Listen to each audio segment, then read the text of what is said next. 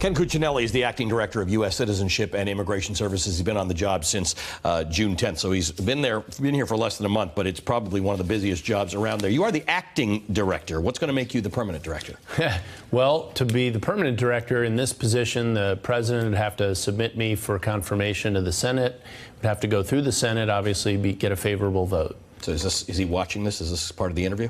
I don't know. You know, you never know what the president may be watching. Right. But when we leave here, we'll all know, because we'll see it on Twitter. You'll let us know if you're watching MSNBC. Yes, that's exactly Let's right. talk about the asylum process. You have said that the Congress needs to end incentives and loopholes in our current system.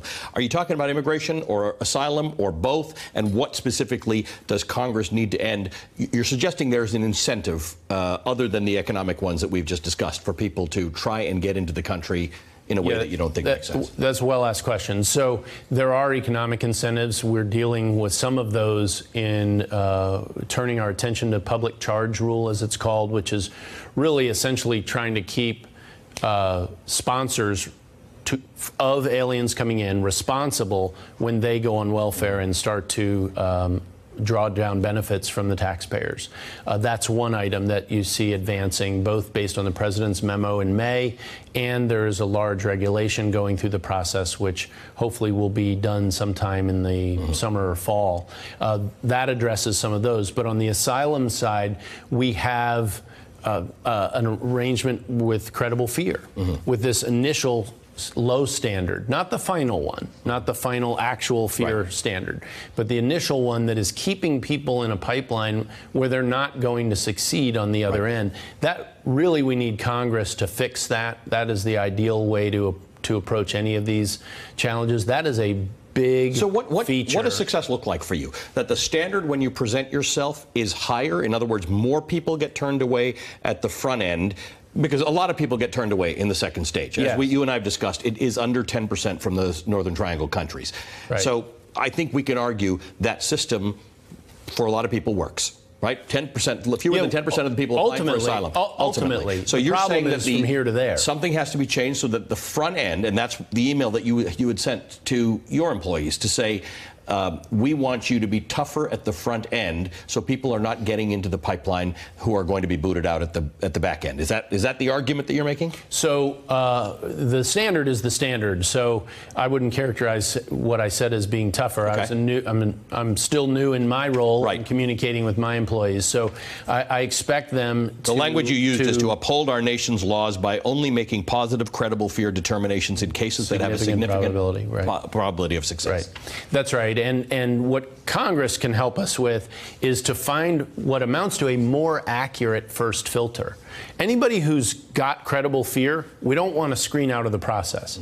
But we do want to screen out the ones that really are never going to make the case before a judge and are not in a position to do that. Because that batch of people, let's just pick a number. Let's say the number goes from 77% to 50%, and yet the final number stays around 10. Right. Then that 25% of people are no longer clogging a years-long pipeline. And mind you, we have a 325,000 case asylum backlog that we are attacking while keeping it from rising. And we've kept it flat. Even with the crisis at the southern border, we've kept that backlog from growing. And now we're also trying to, we're burning the candle at both ends to try to reduce that backlog while continuing to support our partners at the border and processing fairly all the migrants who are coming to the border. One of the things that, you come from Virginia, where immigration has been a remarkable boon to Virginia. It is, it's economically beneficial. I think you can find any state in the country where it's been. So let's look at border apprehensions, because that's where most of our attention is focused these days. Over the last year, there's been a surge. We know in May, the numbers are quite remarkable. This does tend to correspond to some of the policy changes that we've seen. However, when you look at May, that was 132,000 people, 132,887. There are more than 700,000 people overstaying their visas. And by the way, visa overstays tend to be a much bigger problem than historically. This is 2017. 700,000 people overstayed their visas. What if we just solved that problem? Well, if you solve that problem, historically, it's numerically larger than people coming across the border.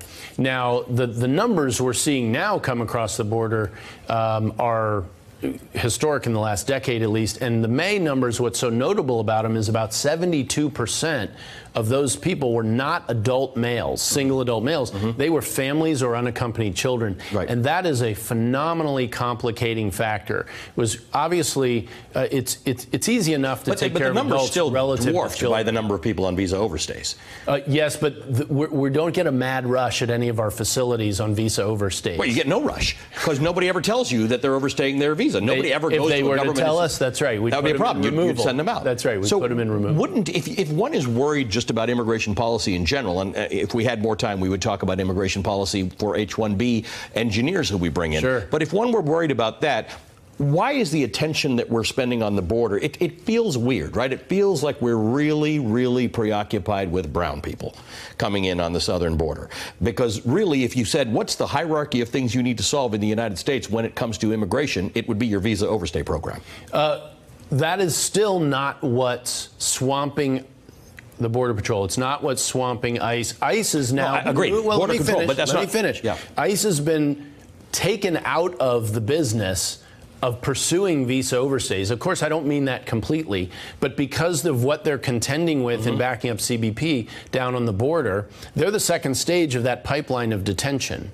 And the idea for Border Patrol in their design was not to have detention. It was to catch, process, and return adult Mexican males. Now they're detaining, including children, and they can't move them onto ICE because ICE facilities are overbooked. And so those folks are swamped with this same border problem and are not available in the same numbers to go pursue visa overstays. You are not wrong about the raw numbers historically of visa overstays relative to coming across the border illegally. I would say that for visa overstays, all of those people had at least one vetting, whatever it may have been, to get an initial visa. Sort of. I mean, well, not really, right? They got a passport. If you're a Canadian and you come into the United States, Canadians are the biggest problem. They're the biggest offenders. The biggest exception. And that's true. So no Canadian gets vetting to come into the United States. For instance, I was in El Paso, and there is a lot of... There's two communities on both sides of that border. They spend time together. Those communities are related. They go back and forth. A huge chunk of the daily traffic is simply day traffic between the communities because they are together one bigger community. Yeah. We have the same thing on the Canadian border. You have a lot of back and forth, and we do have agreements in place with the Canadians, but you're also right. They are, for instance, in our intercorporate visas. Yeah. They're a big feature of what we're working on there as we attack some of the failures of that program, one of the many visas that has overstay problems.